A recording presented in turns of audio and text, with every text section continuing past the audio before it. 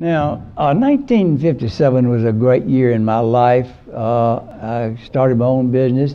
I got acquainted with the Foundation for Economic Education that year. But in January of that year, I heard Earl Nightingale's first recording, The Strangest Secret. May I see the hands of those who know about Earl Nightingale? All right, good. What a guy, what a guy. He cut that recording, The Strangest Secret, in late '56. And so I'm hearing it in January of '57. I couldn't wait to get my copy, Scott. I memorized it. Now, in those days, I paid $35 for that long play recording. Well, that's about $150 today. So that was great money to spend right there. Now, the strangest secret, Earl Nightingale says, is that you become what you think about all day long. You become what you think about all day long.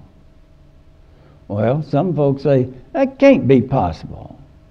If that were true, all men would become women.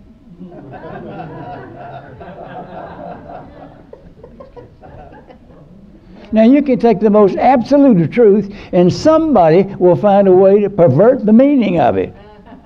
But no, it's absolutely true. Second, third, fourth grade, Athens, Georgia. I'm living across the road from the airport. I knew that I had to become an aviator one day. 6 years later, I soloed on that field. But my point is, regardless of what your background is, if you have a desire for something, it's going to happen.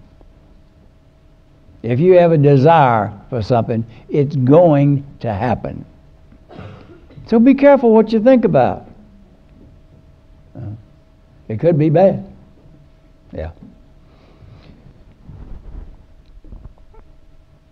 We're goal-achieving beings, Nightingale says. By what means are you trying to achieve your goals? So what do you really believe? That's what's at core here with this concept of infinite banking.